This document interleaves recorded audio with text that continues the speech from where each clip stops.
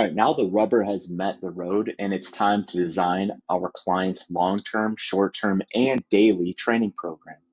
So in Coach RX, we do this very seamlessly. So we always start with a long-term training plan.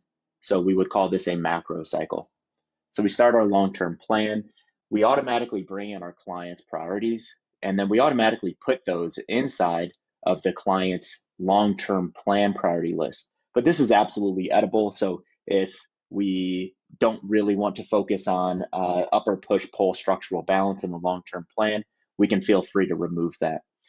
We click a start date for the long-term plan. We can choose an end date. So I'm just going to go to the end of the year here. It automatically calculates how many weeks that is based on the start and end date, and we can add any additional notes here. From there, we can go into our long-term plan view. So now this is let's call it a zoomed out look at the macro cycle, and we can see the mesocycles inside of the training program. So you can see that I already have an accumulation phase developed, and inside of this, we're looking at what the cycle name is, what the dates are that we're rolling through this cycle, what is our OPEX pain or anaerobic work that we're working on in this cycle, and what's our OPEX sustain or aerobic work that we're working on inside of this cycle. So I'm going to walk you guys through creating a short-term plan.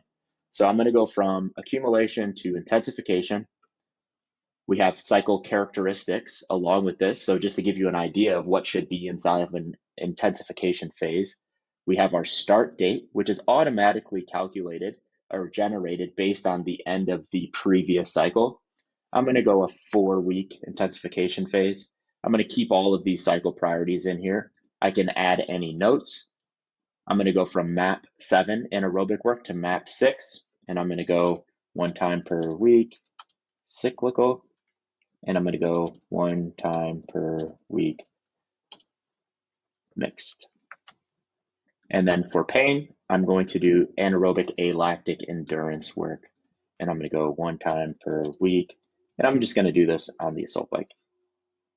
So I create my mesocycle, and then I'm brought to this view.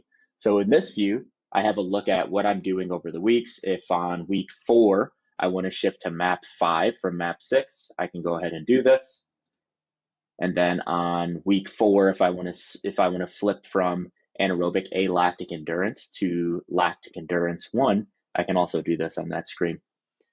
I can edit any of these pieces that I want to edit as far as cycle notes, priorities, and I can update the training program. So when I say the training program, I mean the daily plan. So I can do this, and this is automatically generated based on when our client told us that their on and off days are. So if Monday I want to go squat, bend, push, pull, I can put that there. If Tuesday I want to go map 6, I can put that there, so on and so forth. And then once that's all input, now we have a really good look of the short-term plan specifically, and we know what we're doing on a daily basis. And this is such a seamless process to copy and paste this into whatever training design platform that you're using. We love TrueCoach, so this is a very seamless process for us to copy this into TrueCoach. And then now we're in TrueCoach for efficiency's sake on a week-to-week basis because I already have my plan built out for my client. And now, as you can see, this also shows intensification 1 coming after accumulation 2 in our zoomed out view of the macro cycle.